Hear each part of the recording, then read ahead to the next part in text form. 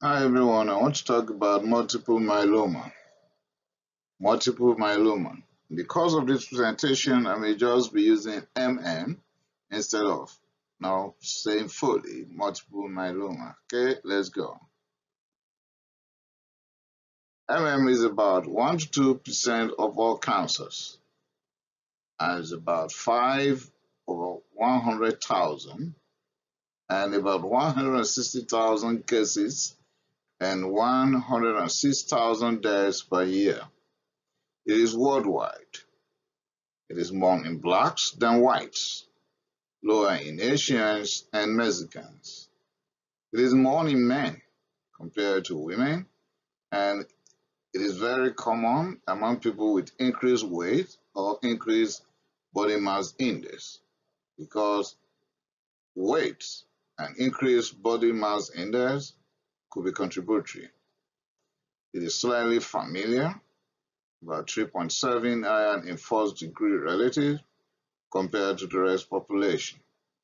It is about 70% of all hematological malignancies. Not common among the youth, but elderly people, particularly people greater than 60 years old. What are the characteristics of MM or multiple myeloma? Someone is answering me that you're asking me. You tell me. Okay, I'll do that. Just listen now. This is plasma cells, and plasma cells are now proliferating.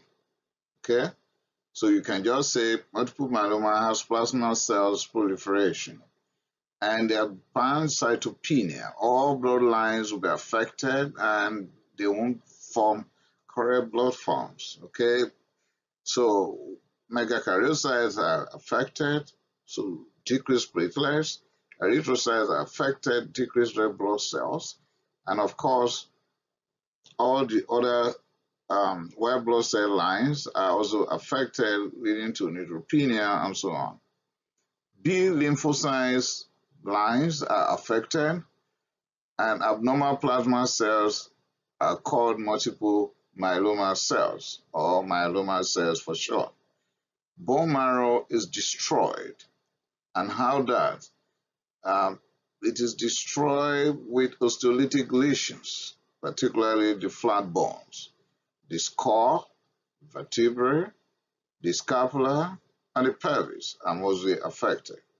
There will be osteopenia, for obvious reasons, of course, because osteolytic lesions took place, calcium and phosphorus pumped out of the bone and released to the circulatory system. So what do we have left?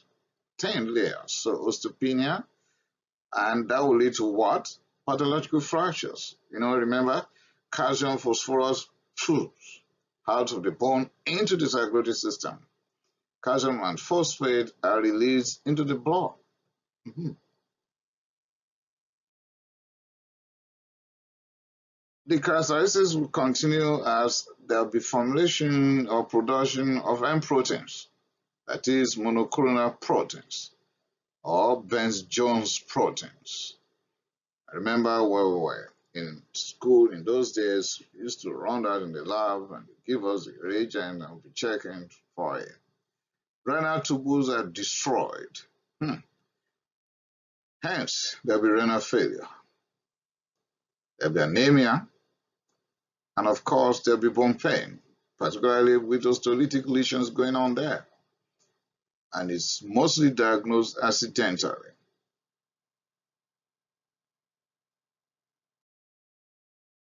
What are the clinical features? Anemia mostly.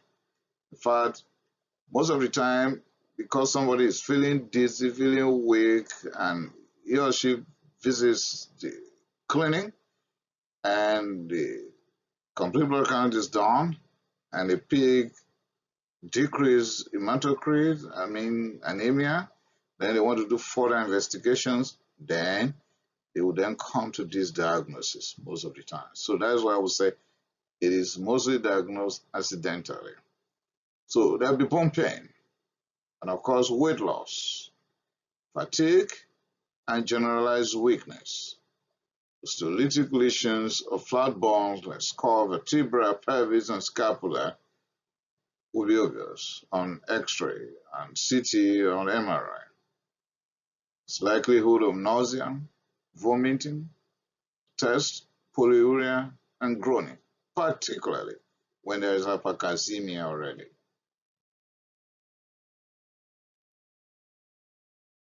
Still, with the presence of hypercalcemia could be moaning and psychosis. Some could become confused with muscle weakness, muscle pain, fatigue, and constipation. And of course, there's likelihood of kidney stones with renal failure, and we're having increased creatinine, and the presence of increased calcium will lead to kidney stones.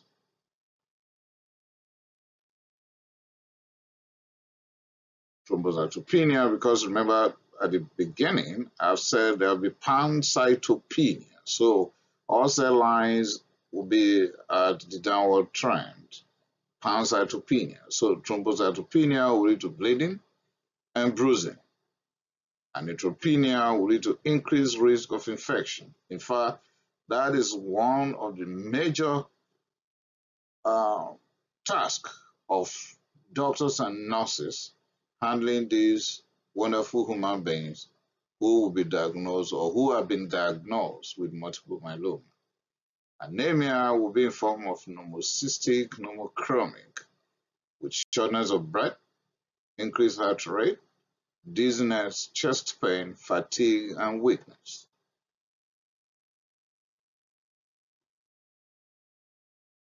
The anemia here is due to bone marrow damage. It's due to renal failure. Remember, kidney is responsible for erythropoietin production. And dilution in case of large M protein will all lead to anemia. So anemia here is not just any factor, now just one factor, is a result of many factors. Renal failure that is caused by multiple myeloma proteins and bone marrow damage from osteolytic lesions going on inside there with the dilution from the large multiple myeloma protein. Renal failure will be due to, it's even called myeloma kidney, okay? Will be due to light chain scarce nephropathy, the presence of hypercalcemia leading to nephrolithiasis, that is kidney stones, and light chain amyloidosis.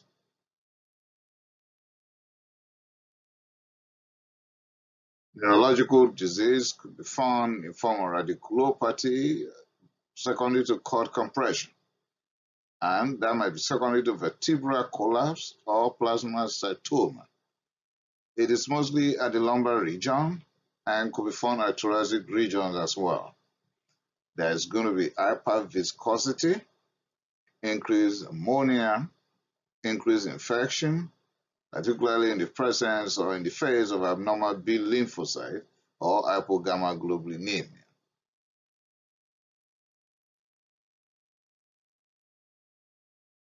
Diagnosis. You can do CT, MRI, or PET.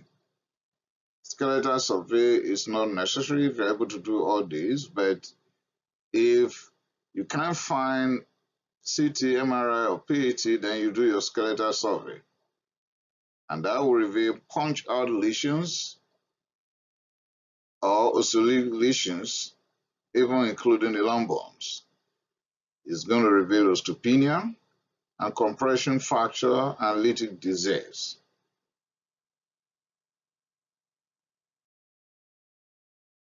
Protein electrophoresis. Protein electrophoresis will be in the form of serum protein electrophoresis and urine protein electrophoresis. Listing again, we are going to use both serum protein electrophoresis and urine protein electrophoresis. But urine protein electrophoresis will be from urine that's been collected over 24 hours. It's not the type that you're going to get to the clinic and I'm going to talk to the nurse, and the nurse is going to say, okay, I'm going to get that for you, doc, and you turn your back and they send you to the lab. No, it's 24-hour urine collected. Okay? If urine has been collected over 24 hours, then you can do the serum urine protein electrophoresis. If it's not over 24 hours, please don't run it. Okay? It could be combined with immunization of the serum and urine, and serum light chains will all be assessed. Still on diagnosis. If you are suspicious that this is multiple myeloma based on history and clinical features, do your complete blood count. It's going to give you low platelets. It's going to give you decreased white blood cells, particularly neutrophils. It's going to give you decreased hematocrit, giving you anemia. And you run your peripheral blood smear. So you're going to see all the progenitor cells. You're going to see that. And you run your electrolytes. What happening to phosphates? It's going to be high. Calcium will be high. And blood, urea, nitrogen, and creatinine will be high because they're likely going to be dealing with renal failure. Albumin to know what is happening to the liver, LDH, C-reactive protein, and microglobulin.